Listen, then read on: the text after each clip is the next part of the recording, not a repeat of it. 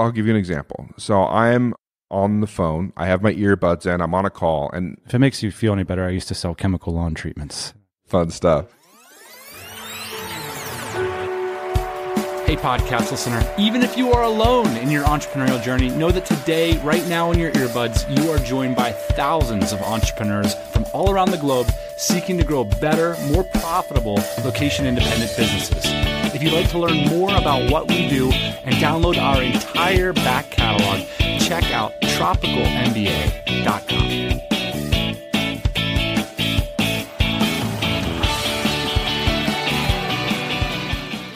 Yeah, welcome back to the TMBA pod. Of course, this is the show where we talk about getting more personal and financial freedom through growing a successful lifestyle business. And by lifestyle business, I don't mean small. I mean just that business serves your interest and takes into account for more things than just the bottom line. But that doesn't mean the bottom line has to be small. Today's guest is an example of that. He's got close to 60 employees. He's growing this remote team and he travels a lot. I've seen him in so many different countries now, both for business and for lifestyle reasons. And we are going to dig into how that happens here today. Yes, today's guest is Justin Cooke of the Empire Flippers. I've been wanting to do this one for quite some time, and I knew that Justin and I would both be in Chiang Mai this time of year, so I wanted to wait until we could sit down in person and get some of the backstory of what's been going on with the Empire Flippers. Most listeners of this program will know the Empire Flippers marketplace is a place to buy and sell businesses, but it wasn't always like that. And, we talk about like the 1,000-day principle on this show, getting to that moment where you can pay yourself as much as you'd be making back in a professional job. One thing we don't focus on too much is what happens before those 1,000 days. And that can be a lot longer than 1,000 days. In fact, it could be decades leading up to your entrepreneurial moment, the moment that you jump off and start building your own business. So with Justin, one of the things I wanted to do today is dig in a little bit into his backstory and just get a sense for, sometimes it can be tough when you look at a 60-person business that's 100% remote and is making millions and millions of dollars a year. And you think, man, how can I get there? And well, maybe today's episode can give you a little bit of insight on how you can craft your lifestyle business story. So Justin Cooke is a co-founder of the Empire Flippers. His business partner, Joe Magnotti, will also be mentioned a lot on this show. We got this conversation rolling with a crucial question, which is who does what in this partnership? The answer to that, plus a wide-ranging conversation into the backstory of this enormous success story on today's app. So what do you say we get it rolling?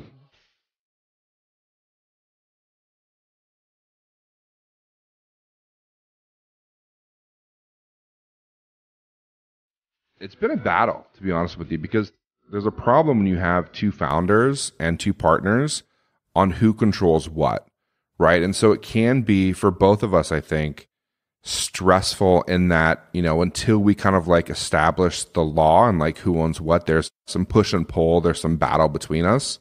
We have our roles pretty well defined right now. So I'm in charge of marketing, also in charge of operations, whereas Joe fills the CEO role and he runs sales and then accounting and billing and HR. So we've kind of determined those departments, but it's been a journey getting there.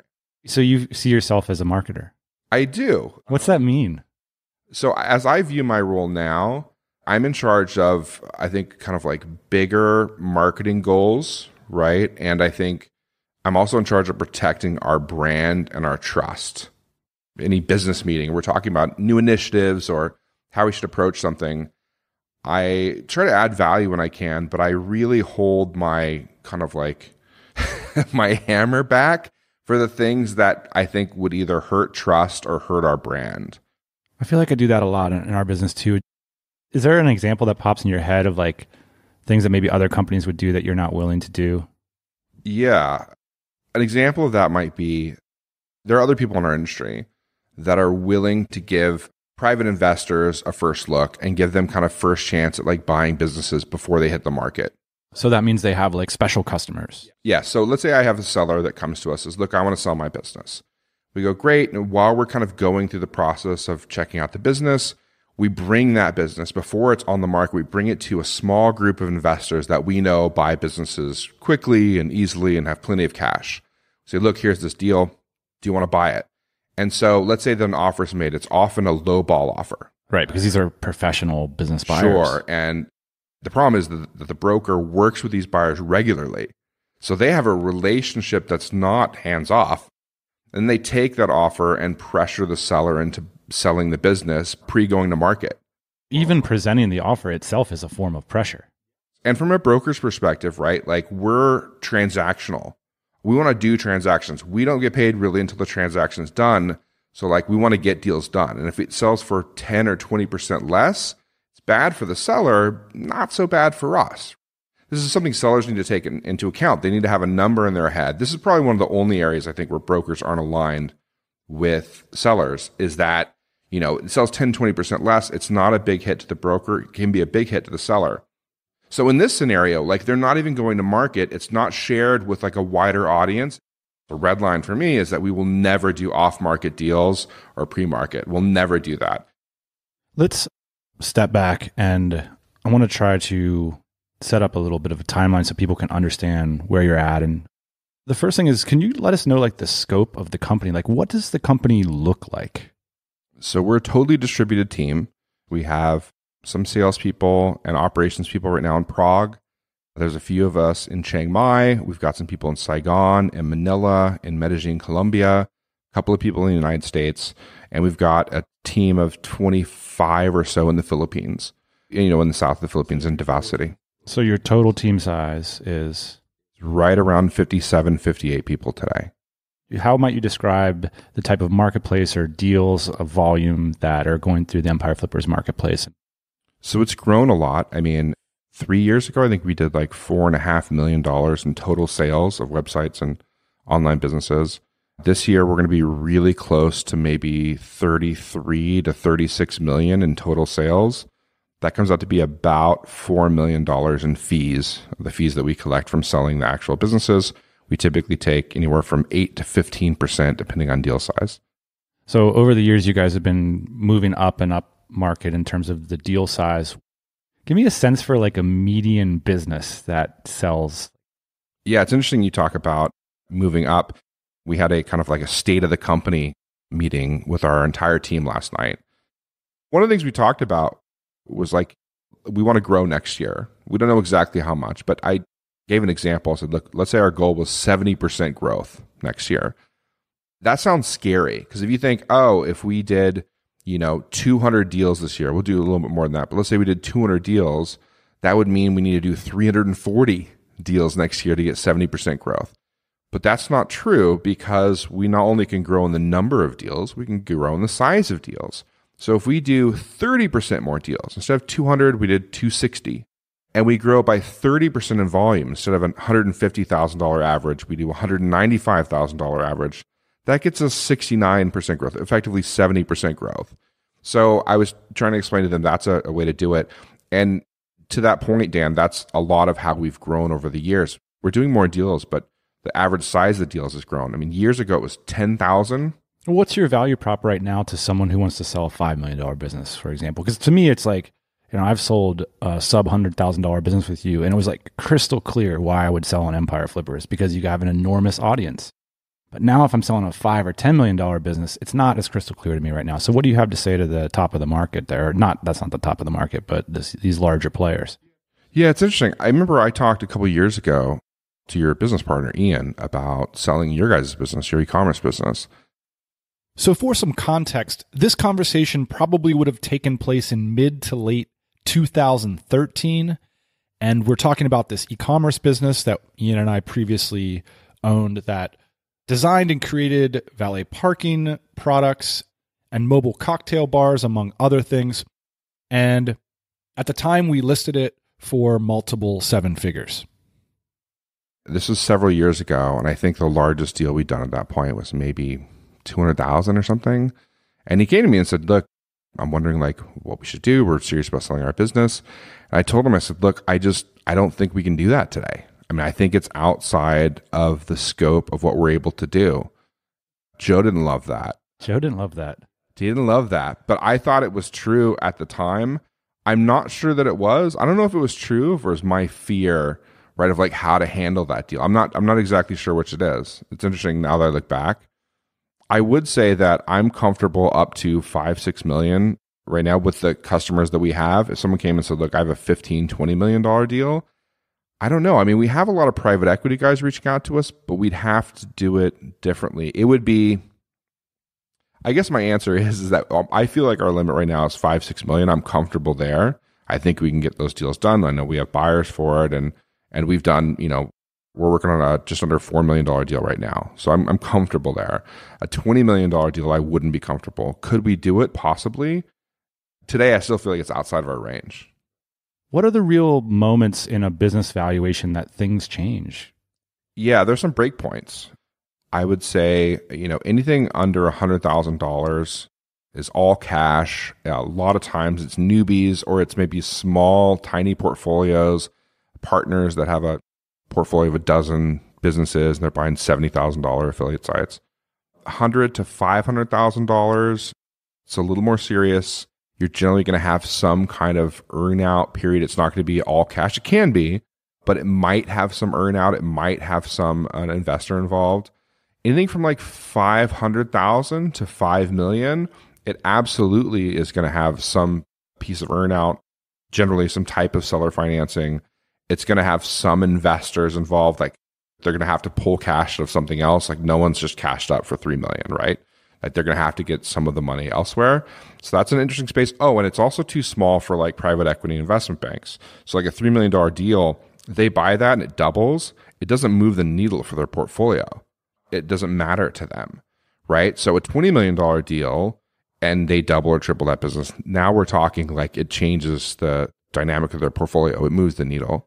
So there's this kind of like no man's land from like, $500,000 to $5 million where there's not a ton of cash. And a lot of times the money's cobbled together to do the deal. Seems like there's more interest though in that space. There's more interest because there's more deals available. The big money doesn't want to play. So you have to kind of cobble money together from small money. Where's that money coming from?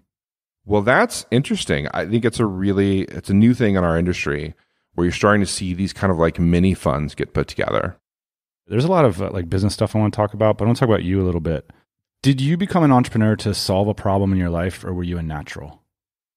I didn't see myself as an entrepreneur back in the day. I mean, when I was younger, I didn't see that I had an opportunity to kind of create my own path. I wrongly, maybe naively, thought that I was blowing in the wind, right? So, kind of what happened to me is I deal with life as it comes at you. And it's weird to look back at that person because that's so wrong. I was so wrong about that. I went in the Navy, right? The hopes of, making some money to finish college and kind of take that path.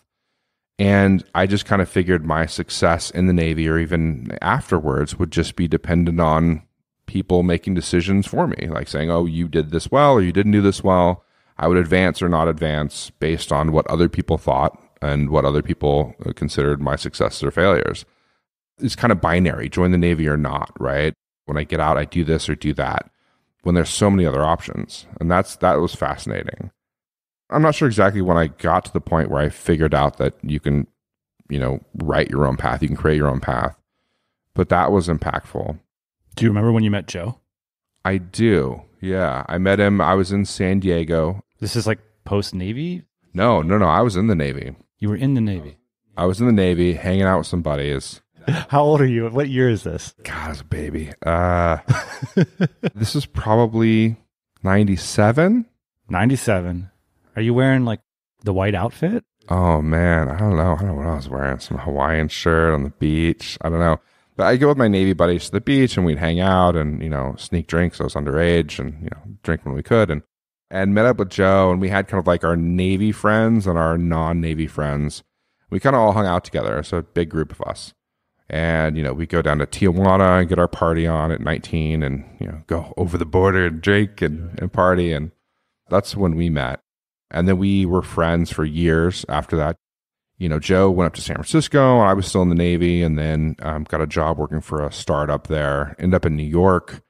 Came back to San Diego. Things didn't go well. This is around 2000, I think September 11th, shortly after that. He's in New York at the time, and things weren't going well. I mean, I think he'd lost both his high-paying jobs. And I think we were like, hey, man, come back to San Diego. It's great weather. We're here. Come hang out with us. Were you guys talking about business at that time? No. What was your life outlook at this moment, 2001? Yeah, 2001. I mean, I got out of the Navy in 2002. I remember looking at Border Patrol jobs, right? Because that's a not uncommon thing for people getting out of the military to go into the Border Patrol. But I was looking at that for a job, right? And I got a benefit because I was a veteran or whatever. I ended up in school, going to college, and I was getting paid because I had paid extra money into the GI Bill and the college fund and the top-up fund or whatever. So I figured I was able to make some money going to college, which is fantastic. And I was older at this point, so I took it more seriously than I probably would have at 18 or 19. Jesus, that would have gone badly. Joe was working for a mortgage company and making good money. And I was getting paid to go to college, and I had like a drop shipping business. God, this is really 2004. Yes. I had heard about it from someone and realized that you can drop ship on eBay. So people were, at the time, it was Baby G watches was one of the things I was drop shipping. I don't know if you remember, those were super popular. Uh-huh. Some fake Chinese drills, so like DeWalt drills, and you could like buy them in China and they look similar, and I was buying them for like $40, $50 and selling them for $150. Wow. And then I got into jewelry for a bit. So I was selling some jewelry from a US drop shipper. I actually had a site designed, and I had a website. It's called dealingforyou.com. That's fantastic. Did it have a 4? Oh my God, it was so terrible. Were you making money? Maybe on a bad month, $600, and a good month, maybe $1,800, something like that. So supportive of the money I was making from college and the Navy stuff. And then Joe was working for this mortgage company. He started working there, and he learned sales there, right? There was this guy named Peter Stern, fantastic sales guy. Joe said, look, I'm making money at this job. You should come out, get a job here, and, it's fantastic. So I left school to go do that and join this company. They took me on. We started selling mortgages, and this was like leading up to the heyday of, the fall of all the mortgage stuff. The only people that I've ever seen that sell mortgages were those 2 guys in the Big Short movie that were down in Florida. Yeah. Was that were you guys like those guys? I don't know. I don't want to say. Were you guys we are selling these mortgages like hotcakes and we're making a lot of money? Yes. Kinda? We learned a lot from Peter. And so we didn't know much about the mortgage industry. We learned about the mortgage industry and kind of how it works. People were refinancing their homes. A lot of people were stuck with higher interest rates. So they were on 8-9% interest rates from years past. And, rates were good. I think you get 5-6% interest rates. So, and then we learned kind of the sales process and the Ben Franklin close. And that's basically you've never heard of this? You give me a funny look. What is it?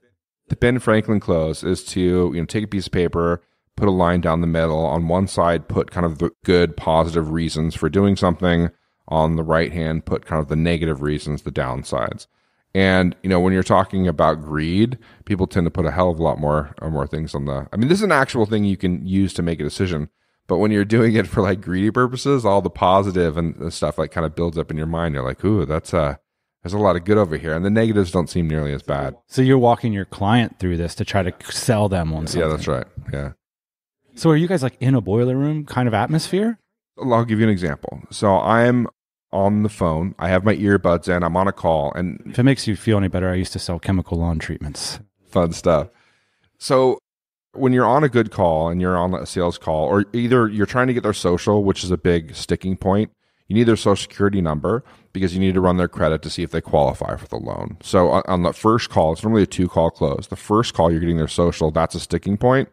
And then obviously when you call them back to talk about what they can do and how it works, that's the sales call, and that can be a battle. So sometimes when getting a social or when trying to do the sales call, you would stand up, right? Because your voice actually sounds different when you stand up. And we're doing this right now. I'm looking at you and you're kind of standing up straight. And I noticed your voice sounds different. Putting your chest out a little bit, right? It gets different. When you stand up, it gets different. And so we would stand up when we're in like a heated sales call. And so what Peter had is he had this tool where he could like pop into your line and hear what they're saying. And so Peter sometimes from across the room, literally across the boiler room, air quotes, would see and like tell everyone else to basically just shut up, right? And then just focus in on your deal. He would say, he's like, wait for this. Now say this. And like literally feed you lines. And you would hear, like you could hear their mind working. I would ask them, so that makes sense to you, right? And they would pause. And then you'd hear them go, ugh. And you're like, I'm winning them over, man. I'm winning them. There's something glorious about doing that kind of sale. It was in the mortgage industry where Joe and I got some sales chops. And I'd never learned that before. Now, it was guys like us and doing a lot of the deals, particularly the shadier deals that didn't help the mortgage industry. But we learned a lot in the process and made some money. So you made shady deals. What's that mean? Well, I'd say shady in the fact that we had, I'm going to speak for him. I don't care. Don't get mad at me about this. Joe it was the last deal of the month. And if he got the deal through, then like all the money he made on all his other deals, it was like his fifth deal or whatever for the month. And he would make a lot more money on the other deals he'd already done. And so he was trying to get this notary to go out to this house, right, to get the doc signed. Because if the docs get signed that day, then he's good. It was like the last day of the month. Notary is like, he's like, look, I'll kick you some extra money. Just come on, go out to this house, get it done. And she goes out there and then I think she stepped outside and called back and was like, look, I mean, I was in the house. There's like weed strewn about the table. There's like bongs lying around. I don't know about this, guys. I don't know. And Joe's like, come on, just get the deal done. And she goes back in, gets the doc signed, and it's like, okay, man, thank God. So it's not shady, but it's like it seems that's a weird deal to do, right? We're like begging a notary. She's paying her more money to go sneak into this house where the signer's probably stoned out of her head. Do you remember the moment when that job and industry went away? Yes. So we were no longer working for like that small company. And we didn't understand the back end of how these deals worked at all, that they were being packaged and sold. We did learn that after. So we'd left working that small company and had basically gone off on our own. And Joe and I were acting as brokers and we were doing business in a bunch of different states. We were getting deals done, making money, and we saw a turn. And this is like, I think 2007. And we saw a turn in the market where deals that would previously be relatively easy to get done, they started not funding them, or they started to change their requirements, or they started to reject deals that were previously a no-brainer for them. We remember thinking, this is weird. I mean, why do they not want these deals? It doesn't make a lot of sense. So we actually saw this happening pre-crash, right? And so looking back now, it's easy in hindsight, but at the time we were like on the very edge of like the financial crisis and saw some weird shit happening where like banks weren't taking deals anymore. Interesting. So you could have, I'm sure, if we were cashed up and had, solid brains on our heads, we could have probably made some money on that. Like, absolutely. But we saw that before it all went down. And looking back, it's interesting I'll tell you this, we look today for opportunities like that. I was going to ask you, because you've been through a few of these ups and downs. Do you see anything now? Not really. I mean, I don't have anything professionally that I'm like, ooh, I think I see something here. I mean, I can say that the real estate market is changing a bit right now, that things are a little tougher there. I haven't seen anything in our industry. We had a bad month in October, but November looks great. I can tell you that if in our industry we saw capital start to dry up and people were not buying deals at the rate they were saving the cash for other things or whatever, I think that would be interesting. Today's show is sponsored by Ahrefs. I know many of you love and use Ahrefs, and for those of you listening right now, we got a special offer for you today, so stick around. If you don't know, Ahrefs is the #1 go-to tool for optimizing SEO traffic results because of their enormous backlinks index. I would have killed for something like this 10 years ago when I was getting started in SEO. But Ahrefs is a whole lot more sophisticated and comprehensive than that. It's actually a full suite of SEO tools, sort of like a Swiss Army knife of SEO. So whether you need to run a technical site audit, do competitor research, or identify high-value keyword opportunities, Ahrefs does it all. So if you want to rank higher in Google and send your search traffic through the roof, go check out Ahrefs today. It's at www.ahrefs.com. They run a 7-day trial for just $7. So you could sign up for Ahrefs and see what this enormously comprehensive tool can do for just $7. And here's what's better. For one listener of today's episode, they're offering a free light annual account worth nearly $1,000. All you need to do is tweet at Ahrefs and at Tropical MBA, letting us know why you deserve to win. And big ups to Ahrefs for that generous offer and for sponsoring today's show. So let's get back to Joe and Justin's story. Did the sales training have an effect on your view of yourself as an entrepreneur? Yes, for sure. I think the sales training gave me some level of confidence that I can do this with anything. If you can sell anything. And that's freeing. I think that was the first time Joe and I started a business. I hesitate to call it a business now, but we started a mortgage business effectively where, we started to hire people. We started to put SOPs in place. We had an SOP for hiring. We hired our first person from the Philippines, a virtual assistant. And this is before Odesk or Upwork or any of those companies or services. What year was this? This is 2005, 2006. Pre-4-hour work week. Pre-4-hour work week. We got a little lucky with the Philippines and with the person we hired who was fantastic. And she would put other job ads out to hire mortgage people to work for us. And so she was a part of an SOP for hiring loan officers to come and work for Joe and I. And so we had a new hire document, like showed them what we were doing and how it works. It's incredible. This was a long time ago. It's a long time ago, but we already were starting. I mean, we have a lot of those things in place now, right, for our business, but those were the early workings of what it would later become. So I think it was around that time that I became more intentional about what I was doing with work. And I think, I'm speaking for Joe here, but I think it was probably similar for him. So you're selling these mortgages. You got the SOPs going. You're starting a legitimate business. You're not just generating income for yourself, but you're paying out to other people. Everybody knows what happened in 2008. Do you guys have any sort of personal wealth at this time? No, not much. And we were going through it pretty quickly because we weren't able to get the deals done. Our lifestyles weren't cheap. And we were spending savings. I think at this point we were probably making a couple $1,000s a month each or whatever, and spending $5,000 or $6,000. And so going through savings, I got down to where I had hardly any savings left. So I was out of money. I remember a time my buddy was getting married, and we were going to go on his bachelor party, and I couldn't afford the fee to go on his bachelor party. That sucks. I think that was probably late spring, early summer of 2007, I think. So what did you do about it? Got a job, man. I knew that I wasn't done, but I needed a break. I was happy to go manage something or run a small team. I still wanted some responsibility. I didn't want all the responsibility. I felt because, when you run a business, you're responsible for finances, accounting, customer service, employee management. You're just responsible for every single thing. Keeping the lights on. Yeah. And if I could just go back to okay, I run a customer service team. You know what I mean? And I can do that. I don't want everything. I want 20% of it. And that's effectively what I went to go do. I found a job with an interesting company, did local SEO, and they were growing like crazy. So I went and started with them.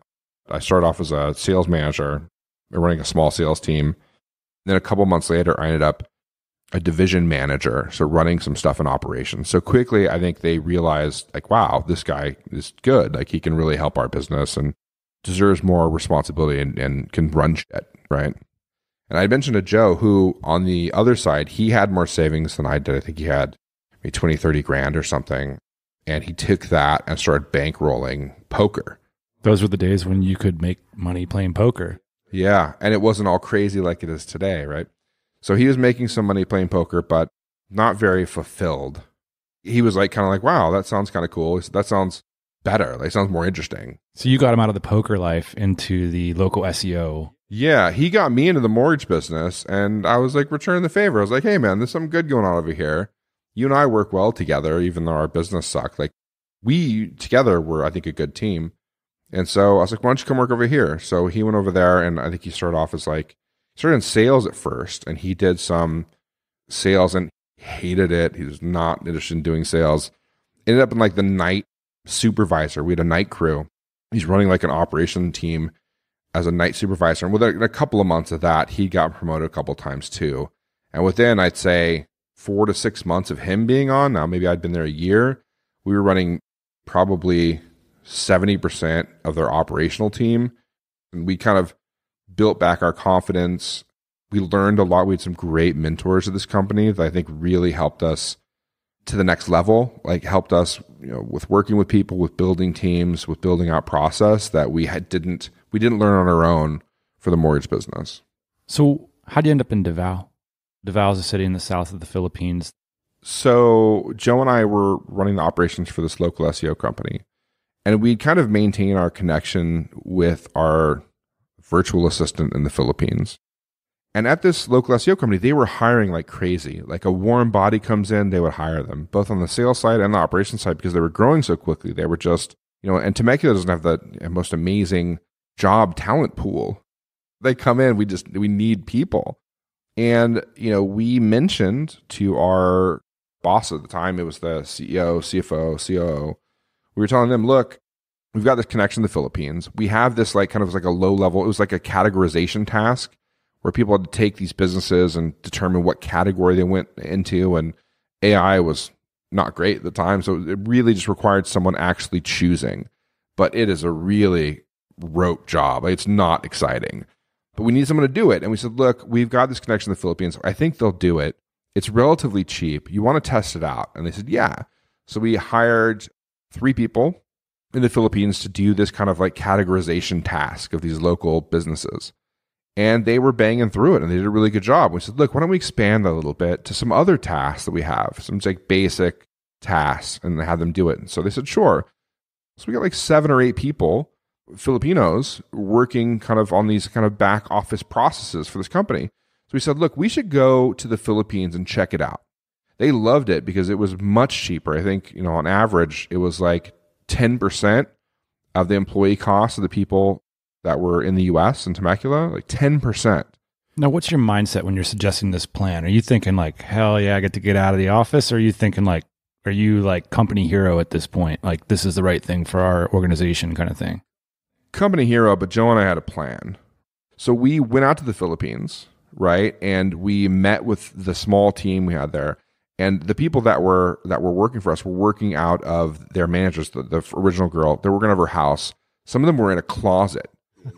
So she literally had like a closet, like a plastic table and chairs in there, like an air conditioning blowing. It was like crazy. We were like, wow, we're running a sweatshop in the Philippines.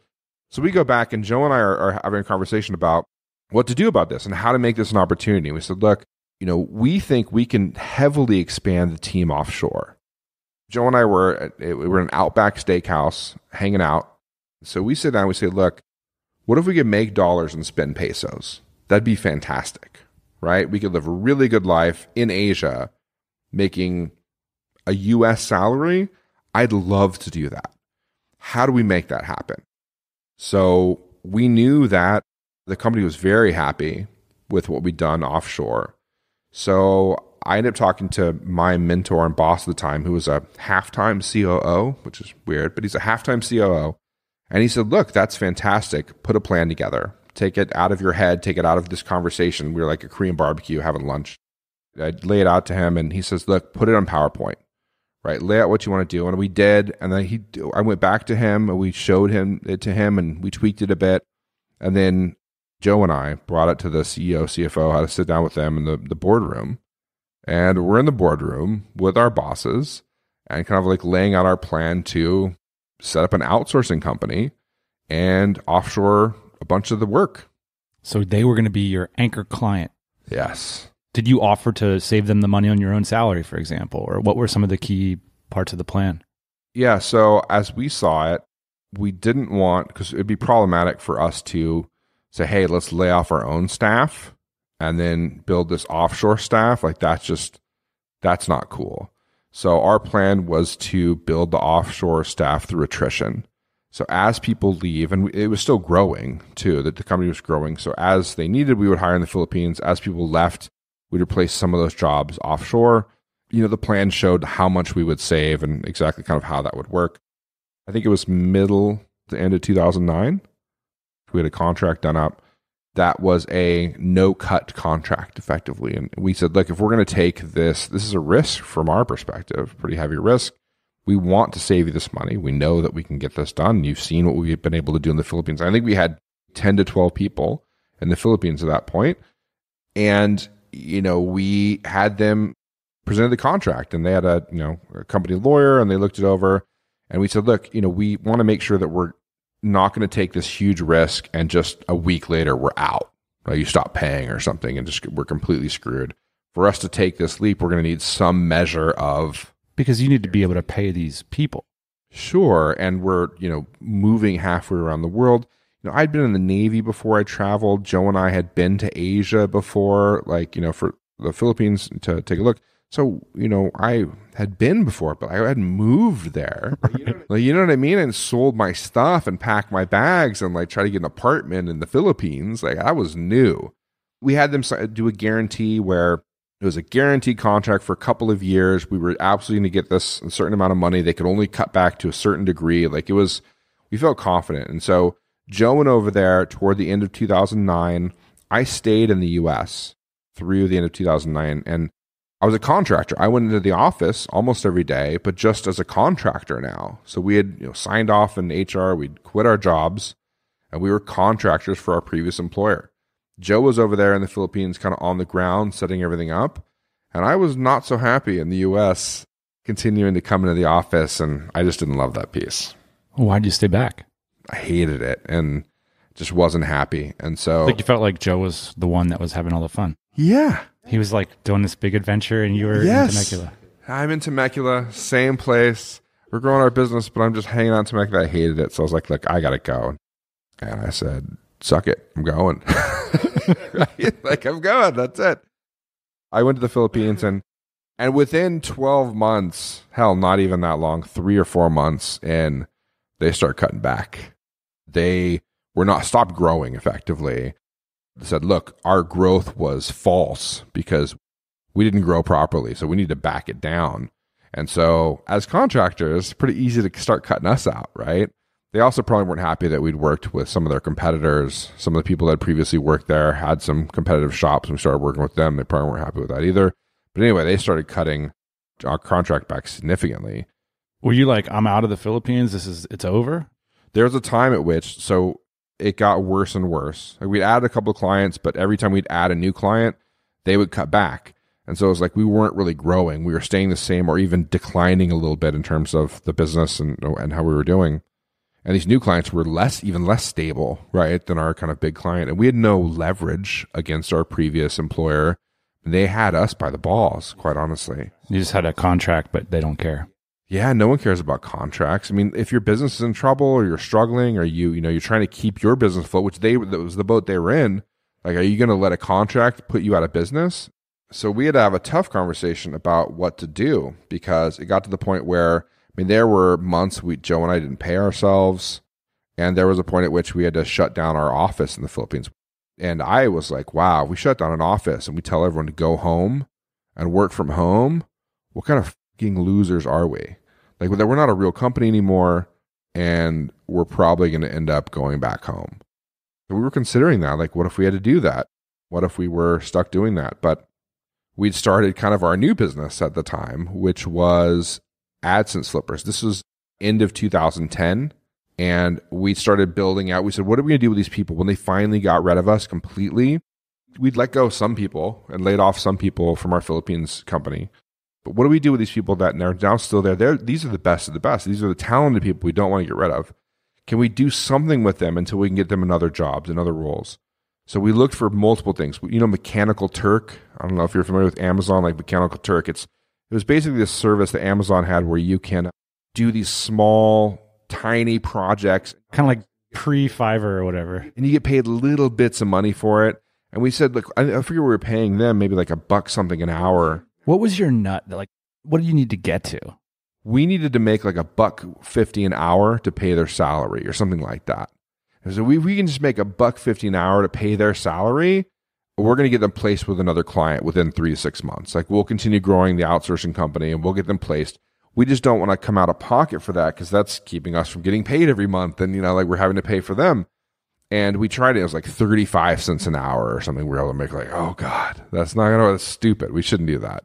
We tried other things. And one of the things was building these little niche AdSense sites. Like we found out how to do keyword research to basically find keywords that were underserved, right? That didn't have quality websites, that didn't have people talking about it. So it's a fake one, but cat constipation was one. Right. We had a site called catconstipation.net or something like that. So people were searching on Google for cat constipation, wanted more information about it. If we could provide content around that, we can put up, Google AdSense, which, advertisers pay Google, they pay you per click. And we put up these small little websites with advertisements on them. And we didn't know if it was going to work, but we were testing it out with our team. And we figured out we could build these small websites profitably and get them earning money. At first, it was just to save our employee program until we can get them placed somewhere else. Do you remember the moment the words AdSense flippers jumped out of your collective consciousness? I don't remember. I remember that I started this like November 2010, me personally doing a couple. And then Joe was like, well, look, we can have our team do it now. And then so we started expanding to our team. And it was like maybe through March. And there was a point at which we said, we'd put like maybe 10 grand into it, right? In terms of building the sites and the costs. And I was like, Joe, I think maybe it's working. Like, I think maybe we should like put more money into it. And we fought about like whether we should or shouldn't. And so ultimately we came to the good idea, I think, to try and sell some. Like if we sell some of these little profitable websites off, if it's making $50 a month, we sell it for $1,000, take that $1,000, reinvest in building out more of these sites. And so we started doing that around March of 2011. And we started the blog right around May of 2011. And the only thing we were thinking was that we'll talk about our process, exactly what we're doing, how much money it makes, how it makes money, and then we will direct people to and we were selling on Flippa at the time, we'll direct some of the people that are interested in that to our Flippa auctions. Did you guys, like at that moment, you were like, my heels are dug in, we're not going back? No. There was a point, though, at which maybe late 2011 or summer or like fall of 2011 where we realized, okay, we're on to something here. People are interested in this. Our audience was growing. It was something that I think resonated. And so I think at that point we realized this might end up being a business that we roll with. Why then change from AdSense flippers to Empire flippers? We'd stopped building sites ourselves. And we allowed other people to sell their websites with us. And some of those were monetized via AdSense. But there's lots of other types of online businesses. We have a post about the 11 different online business models. And it includes Amazon FBA. It includes drop shipping. It includes e-commerce. It includes Kindle ebooks, right? There's just so many ways to make money online and through online businesses that AdSense was just limiting. It was limiting, I think, for what we wanted to do. And so if we want to sell Amazon Associate affiliate businesses, it'd be weird to be the AdSense flippers. This is a smaller concern, but like we also were having trouble having Google apps on AdSense flippers. Like that didn't work. that was a pain. They don't want AdSense in the name. Right. So that wasn't great. But more it was because we thought it was limiting and we thought we were broadening our horizon. Do you remember the date that like it clicked for you guys that you were going to be this thing? You were going to be this platform for buying and selling businesses instead of these people who are simply trying to pay the rent and trying to find something that's resonating? Yes. I don't remember which came first, but there were two distinct points I remember. One of them was a talk we did at DC Bangkok. I think it might have been 2013 or 2014. I'm not sure. Joe and I did a talk about how we were dumping everything else we were doing. It was like $15,000 a month or something we had coming in from all these other projects. We were doing keyword research for people. We were doing content for people. So you still had like outsourcing stuff going on. Yes, we still had outsourcing stuff going on. We had a couple of other like side businesses and stuff, and we just dumped everything. And we did a talk about it, and it was a weird talk to do because we didn't have the outcome. Like we didn't know what was going to happen. I think actually in the talk we said, how is this going to work out? We really don't know. We feel like it's right. Check back with us. We'll let you know. We'd thrown shit against the wall for a while. 15 years, it sounds like. And we found something that stuck, right? It resonated with people. It was interesting to people. And like, it felt a little like a tiger by the tail. And everything else was unimportant. So dump it. That's what was ringing in our heads. So yeah, that's what we did. What do you worry about now? Now fast forward 4 more years. We got 60 people on the team. We're responsible for a lot more people. We're responsible for them feeding themselves, feeding their families. Some of them take the money they make with us and send it home, or take care of relatives, take care of kids. And so that can be stressful, right? Because there are a lot of people that need what we're doing. And it's a lot less scary. Like, it's not early days when we made a change. Like, the business could live or die on any decision you make. It was crazy. And you could pivot in a minute, right? So Joe and I are like, well, we're doing it this way. Well, let's just change the SOP. We're doing it that way now. It was super easy to change. It's not as easy to change now because there's just a lot more infrastructure built around stuff.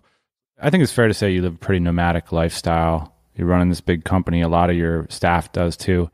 How often do you fantasize about just roping everybody into an office and making it legit? It's funny you mentioned that, making it legit. I'm not worried about that anymore. I was when we lost our office in the Philippines. I thought that that's what required to be legit. I don't feel that way now. Like, that's not even a concern. Over the years, Joe and I have wondered that. We've kind of maybe daydreamed about that, or we had people ask us about that. What if you set up an office in the US? Don't you think you'd make more money, right? Don't you think you'd be more successful for the business? And there's really 2 things to that. Number one, I don't know that it would, right? Because our team generally buys into the fact that there's real value and benefit in being nomadic. We've got happy people. We've got happy people on the team. We do a lot of business in person. We have a niche in kind of like the expat entrepreneurial scene. Like, we sell a lot of businesses as part of that community. And so part of the benefits of being nomadic is we get to meet these people in person in Barcelona. We get to meet these people in Medellin. We get to meet them. And so like, there's real advantages to that. And our team's happy. The second thing is, Joe and I feel like the business should serve our interests, right? Like, it should serve our interests. And now that we have a much larger team, serve the interest of our team. And like, none of us are really interested in doing that. Joe and I in particular, we don't want to do that. And so why do something? I mean, there's some things I have to do, sure, but that's a big decision. Like going to, Tampa and setting up an office in some like shitty office space that's like in some suburbia, low hanging ceiling office. That sucks, dude. I'm not interested in that. And so we want the business to serve our needs.